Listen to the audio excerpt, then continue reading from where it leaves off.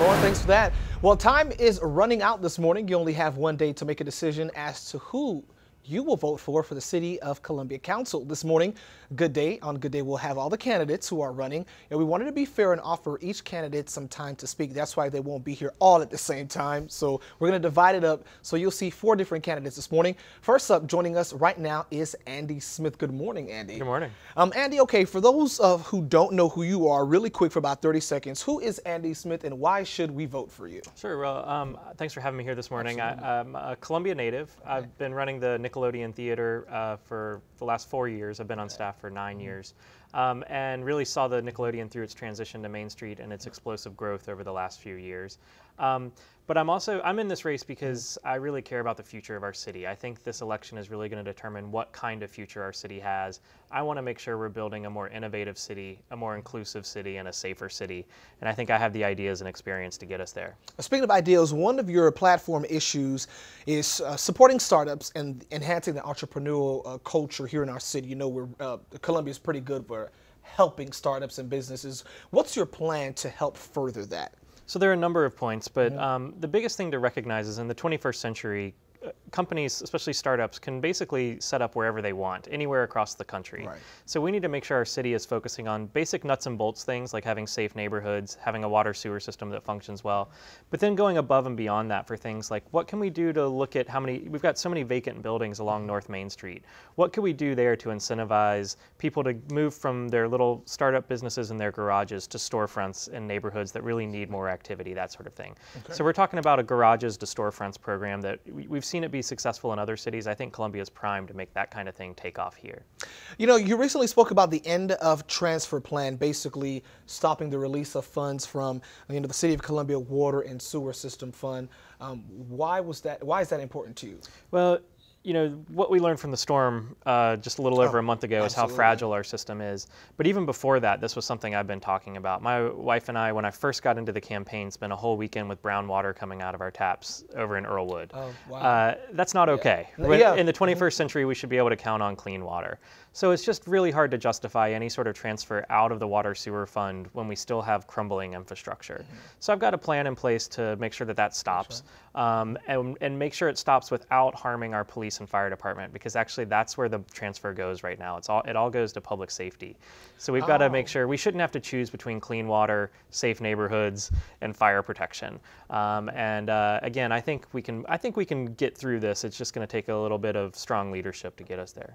You know, we have a few more seconds left. You know, give your final appeal. Tomorrow is the day. You know, you're facing off against Howard Duvall. What would you want the folks of Columbia to know, and why this at-large seat needs to have you in there? Well, the biggest reason, again, why I'm running is because I'm focused on our future, not our past.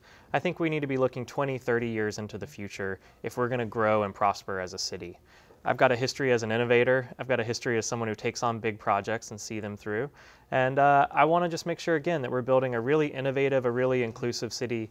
Our citizens deserve leadership who represent all of them, who aren't concerned about drawing lines between neighborhoods and things like that. So I'm excited to get on there, excited to start all this hard work. All right, Andy Smith, ladies and gentlemen, he is a candidate for the City of Columbia at-large council seat. Of course, tomorrow is Election Day, Tuesday, November the 17th. Polls open at 7 a.m. and close at 7 p.m. Make sure you exercise your right to vote. Thank you, Andy, for being here this morning. Well, this morning time is running out. Tomorrow is Election Day for the City of Columbia Council. Well, this morning on Good Day, we will have all the candidates who are running. We're offering each candidate time to speak. Joining us right now is Howard Duvall. Good morning to you, Mr. Duvall. Top of the morning to you. Yes, and you are running for the at-large seat. I am. Really quick, before we get into the question segment here, for about 30 seconds, tell the folks who Howard Duvall is and why they should vote for you. Well, I have a long experience in municipal government. I have 12 years in elective office in the town of Chirral on the city council and as mayor. I came to Chirral and came to Columbia in 1986 to work for Governor Riley. In 1987, I went with the Municipal Association of South Carolina. That association is a nonprofit that represents all 270 cities and towns in the state of South Carolina. And we work to solve problems from the smallest city of Carlisle to the largest city of Columbia. I have had municipal experience solving all sorts of problems, and I think that experience would be helpful for the city of Columbia right now after our disaster. Okay. First up, Mr. Duval, finances. You have a lot of platform issues, but money and finances seems to be like your heavy hitter. Why is that? You talk about improving the finances of the city. How are you going to do that? Well, I want to look at how we are financing things. We are maxed out on our credit cards with the City of Columbia. We have used all the available credit that the state allows us, and so we're having to use innovative ways to finance, which are more expensive. I think that we need to think smarter about how we finance things and what projects we get in. A lot of our people think we need to think big. I think we need to think smart. Okay. Improving public safety, that's one of your other platform issues on your campaign. Talk to us about improving public safety, how you go about making sure our men and women are protected. Well, public safety is the basic function of municipal government. Municipal government is all about quality of life, and that starts with a safe community. I have enjoyed going around to the different neighborhoods in Columbia and seeing how nice our neighborhoods are, but every neighborhood is worried about crime. We have had too many drive-by shootings. We need to have better police enforcement. We need to make sure that the money that's been transferred out of the water and sewer fund to the public safety segment is replaced in next year's budget, because we're not going to be able to transfer any money out of the water and sewer fund. So public safety is an important basic function of municipal government, and we need to support it. One of the final questions here this morning, updating our aging and crumbling infrastructure. That's also one of the pieces of your platform here. Obviously, in the wake of what happened last month, the flooding really heightened a lot of issues. What is your plan to secure our infrastructure? Well, infrastructure was one of my platform points before the flood of October the 4th. After the flood of October the 4th, it became an imperative that we get our infrastructure repaired. We had $750 million worth of consent orders due before October the 4th. The mayor says it's going to be $1 billion. I think it's going to be closer to $2 billion when you add the water and sewer together. I think we need to carefully consider the money that we will be getting from the federal government to make sure that we can pinpoint the areas of our infrastructure that need immediate repair, like the canal, get everything put back, using as much of the FEMA money as we can to help us repair and replace the aging infrastructure that we have. Gotcha. All right. Howard Duval, folks, he is running for the City of Columbia Council at-large seat. That's right. At-large seat. Election is tomorrow. Don't forget, November the 17th. From polls open at 7 a.m. to 7 p.m. For that, well, Election Day is tomorrow, and all morning long on Good Day, we've been focusing on the City of Columbia Council races. So far this morning, we have heard from, we're going to hear right now from 3 candidates. We wanted to be fair, so we invited all the candidates who are running, and we didn't have them all together at once because we wanted each to have about 3 minutes and 30 seconds to talk about their platform. Joining us right now is Aaron Bishop. Mr. Bishop, thank you so much for being here this morning. Thank you, friend. We appreciate it. Really quick, before we get to the questions, for those folks who may not know who you are, you have about 30 seconds. Tell them who Aaron Bishop is and why they should vote for you. Well, Aaron Bishop is a homegrown leader. Matriculated through the public school systems here, and served as the immediate past chairman of Richland 1. Also, I'm a local pastor here, entrepreneur, and you know, just a guy who wants to be a servant leader for his people. In short, that's who Aaron Bishop is. Okay, Mr. Bishop. You know, we had a chance to kind of like go through your platforms. You have a number of platforms and a number of issues for your campaign. One of them that's stabilizing and improving our infrastructure. Talk to us about that issue and how you plan on making sure everything is stable. Well, with the consistent climate change that we are experiencing just here locally as well as nationally and globally, we have a priority, which is our infrastructure. And if we do not use the preference of our tax dollars or our financial means as a city, we'll put ourselves in jeopardy again.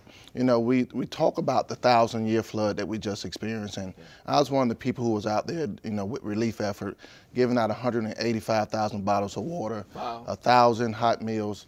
You got to look at the opportunity for us to be responsible as a government, just not as citizens. And so by doing that, we can put millions of dollars back into our infrastructure, which I think we need to make sure that is a priority therefore it becomes stabilized, and it needs to be shared responsibility between local government. So my plan is to meet with local government bodies and say, what can we do together to make sure that this is just not a local issue, but a statewide and federal issue. One of the other platforms here, you talked about building our city while improving the quality of life for all. Elaborate on the quality of life and how you plan on getting that done. Well, the quality of life has to deal with two entities working together, the city government as well as the school board. As we make sure that we continuously work together to provide an educational pathway that leads to job and economic empowerment, we can look at the holistic possibility of families being able to provide for their own. And therefore, we're not looking at people battling what is called livable wages and making sure that they can't overwork themselves, but they're able to go to PTA meetings, able to go to their kids' games. Right. This is the quality of life people want. People also want quality infrastructure in their streets, in their jobs. They want homes. They would love to have an opportunity to do what the Constitution says, which is the pursuit of happiness. Gotcha. So that's the quality of life I'm speaking of. And really quick, we have 15 seconds left, Mr. Bishop. Your last 15 seconds of why folks should vote for you. Well, Aaron Bishop is a qualified leader who has served this community consistently. I'm a homegrown leader, raised up in this community, and I believe that I'll be the one who will be able to serve the people of Columbia going forward. All right, Aaron Bishop is running for the District 2 City of Columbia Council seat, folks. Election is tomorrow. Election day is tomorrow, and this morning on Good Day Columbia, we've been focusing on the City of Columbia council race. Now, we've had 3 candidates on so far, and now we're on to our last candidate. Joining us right now is Ed McDowell. Reverend McDowell, thank you for being here this morning. Friendy, thank you so much for allowing me to come. Absolutely. And before we get to some of the questions here, let's get straight to it. For some of the folks who are watching who don't know who you are, who is Ed McDowell, and why should they vote for you? I am Ed McDowell. Of course, I am a retired United Methodist pastor. Okay. 41 years, 3 years retired. I'm running for this office because I want to be the voice of Carolina, the voice of Columbia. Yeah. I want to be that person to be accessible, to be ready when day one comes. Gotcha. There are 3 main issues we're going to touch upon your platform. Number 1 is infrastructure. What are your plans to secure our infrastructure? Well, one of the most interesting things about infrastructure, of course, I think you know that the water for Columbia, the flooding, for the 1,000-year flood, it is very, very important that we secure and that our infrastructure is tight. Right. What's the next disaster? Is it a flood? Is it a hurricane? Is it a tornado? We want to ensure that those things are taken care of. The other issue that you talk about is bridging the gap, that gap between the business and the community. What are your plans to make sure that gap is closed or filled? Well, one of the interesting things, of course, is to bridge that gap is to collaboratively come together as business and community to talk and discuss and strategically come up with ways and means whereby things could possibly happen for one Columbia. And for the final issues here this morning, time is escaping us. Let's get to crime. We know you focus on crime a lot. You talked about that, but it's an issue that everybody sees every day on the news. How do you plan on tackling that? Well, one of the things that I think is crucially important is that we do some real educating. We do some real educating about this whole issue of crime in Columbia. As you know, there are pockets of crime in Columbia, not everywhere.